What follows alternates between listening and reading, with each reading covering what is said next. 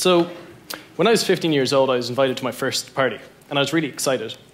But for some reason unknown to me, me and my best friend Ian, we wanted to take helium balloons with us. Don't ask. But we were too cheap to afford helium. So I remember reading in some cookbook that you could make hydrogen, which did the same thing. So great. So me and my friend Ian, we went to town and we went and got some of the things that would be on your regular shopping list, like water, tinfoil, sodium hydroxide, and one other ingredient that I won't list off because I don't want to be liable for any missing fingers after this talk. So we went back to my house, went into my back garden and got an empty plastic 2-liter bottle. And we put together this deadly concoction. My friend Ian, who's the 15-year-old scholar and scientist that he was, declared that if we shook it, the reaction would be faster. Great. So he took the bottle and we stood over it, and the solution eats away at the tinfoil, doing two things, generating heat and making hydrogen gas. So the plastic bottle became more elastic and the gas started expanding, and all of a sudden in 3 seconds we had a bottle this size. So I said to Ian, Ian, I think we better stand, and then there was a deafening blast.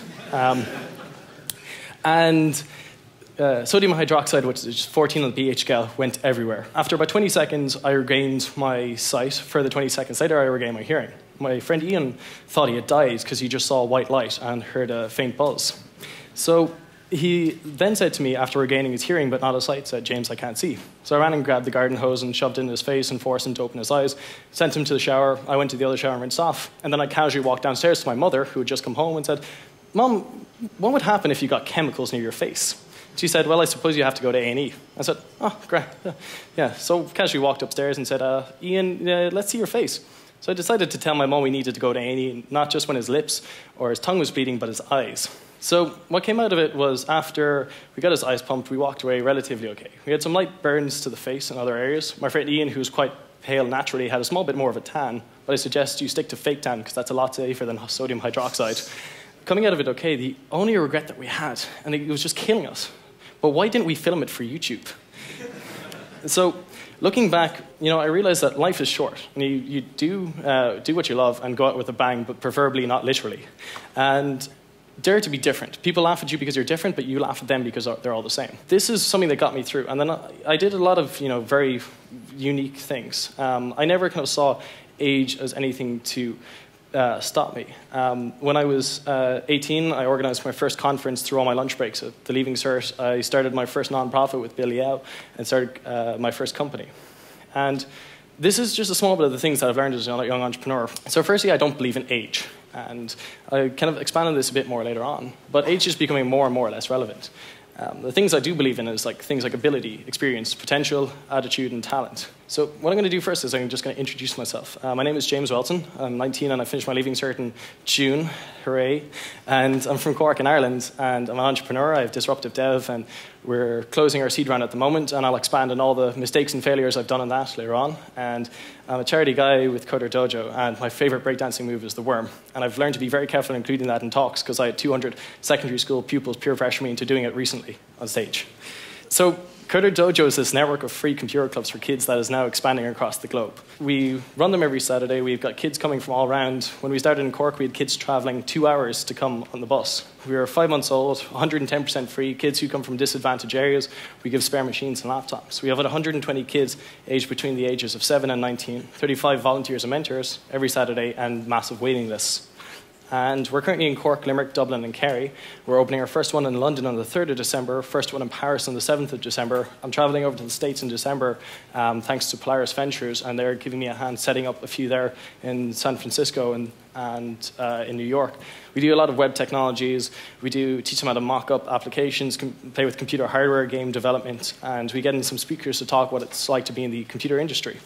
We've had a lot of really positive feedback from it, and we have people who've made, they've become best friends as a result. And it was started because the state of IT in education for young people in Ireland really sucked. I started developing websites and doing animations when I was 9, but I get really frustrated and pull out my hair at small issues, and there was nobody there to help me out. And it's really important. It's an environment to nurture interest and talent. Some kids don't have any sports, they don't have any other activities. We find some really incredible young people who come to it.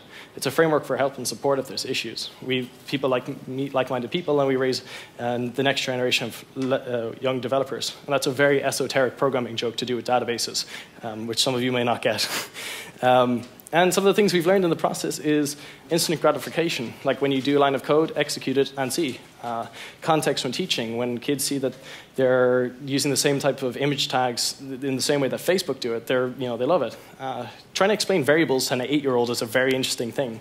But you explain, you contextualize it. You explain them like lunchboxes that hold information in them. And you help kids teaching each other. You have kids teaching each other. We've had like 12-year-old teach a 15-year-old how to do a WordPress install. And this was me when I got my first recognition for programming. And I like to think that I've changed a bit since then, hopefully.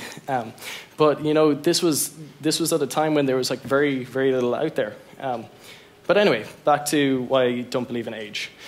Age is becoming less relevant. And there's a few people that are a testimony to this. So this is Harry Moran. He's 12 years old. He's officially the youngest Mac developer. His first game he released, PizzaBot, last week, beat Angry Birds in the Irish Mac App Store. It went to #1 in top paid. The second screenshot is actually an older one. It was actually at #2 in top paid overall. We taught him the foundations on how to make games, Coder Dojo, and he's been working since and put in a lot of difficult work. And then there's Shane. So when we first started Coder Dojo, and there's a reason why I haven't given his full name. So when we first started Coder Dojo in Cork, I had this guy email me say, well, hey James, love what you're doing. When you come to Dublin, please, give me call me up. I'd love to help out in a more administration role. I did my first Linux install when I was age 6. I've been doing a lot of web development recently. Anyway, I'd love to get involved. Yours, Shane, aged 11. So I'm 19, and I was like, whoa, I'm way past my best before date. Even at the age of 11, when he was 10, he ran an illegal web hosting company. So he's a pretty entrepreneurial and interesting guy.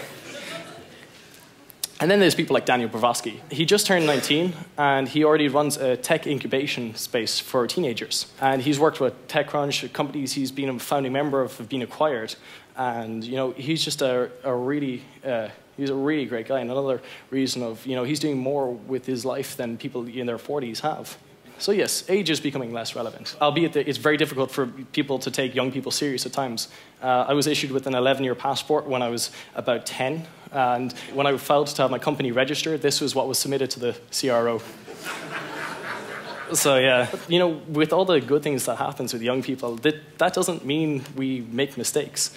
But sometimes it's how we deal with mistakes rather than how we make them that defines us. One incident that stands out to me is the bus meltdown. I started Disrupt Developments in June, and we started off with a microseed round and a grant from Enterprise Ireland.